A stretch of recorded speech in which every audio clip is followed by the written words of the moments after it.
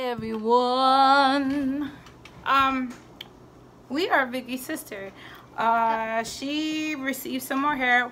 Once again, she still has her braids in, so I couldn't put this wig on to Vicky, so we decided to give our baby sister, one of our younger baby sisters, a little makeover with not too long hair, with hair that's not that long, just for a couple of days. This hair was sent by eullair.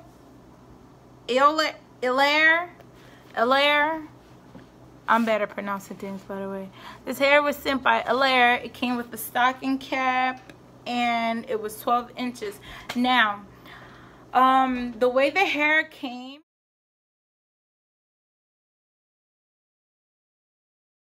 it didn't come curly like this. It came more so like a wavy type of wet cut, type of wet look. The hair is 12 inches and I believe this is Brazilian. Now, I did bleach the frontal part, the lace on it. And when she got the hair, it was Brazilian, 12 inches of Brazilian wavy. I believe this is what we received, and the hair was just as soft as it is when we first got it after I bleached it, and I gave it a little just a little highlight, you know, more so of a fall type of look. It was 12 inches of a bob, so the back was like kind of like a blunt cut. The hair already came with like feathered what is the word I'm looking for? It came with a feathered layers. That's what I was looking for, feathered layers. And so it really wasn't much to do to it after I bleached the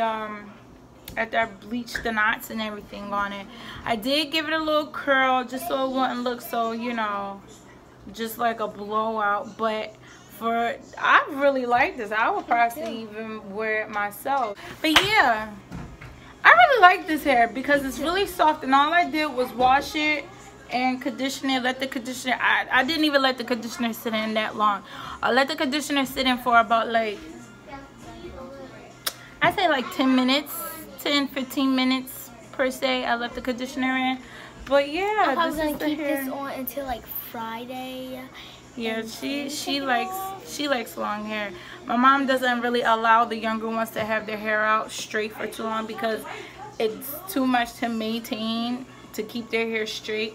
So she's probably gonna keep this in for a while. So if I'm pronouncing it wrong, please forgive me. But LL hair, y'all did good on this one. I really like this hair, and it's still so soft even after with the color being in it and me putting heat to it. Because sometimes when you color some hair, it'll sometimes when you blow dry it and curl it and stuff like that, it'll become a little stiff and sticky together.